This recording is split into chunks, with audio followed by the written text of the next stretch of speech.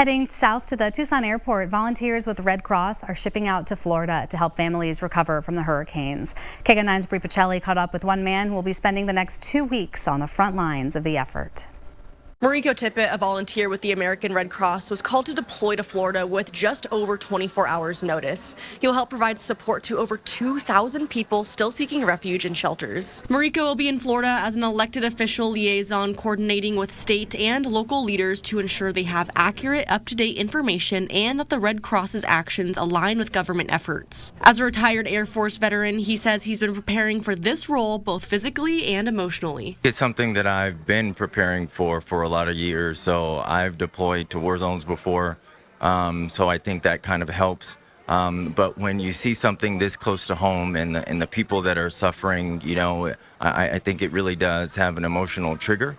And I just, again, you know, I'm healthy, I'm able, and I just want to go and be a light, you know, and be a source of comfort and hope for those that have, you know, lost everything. Mariko told me the recovery efforts in Florida could last anywhere from weeks to months.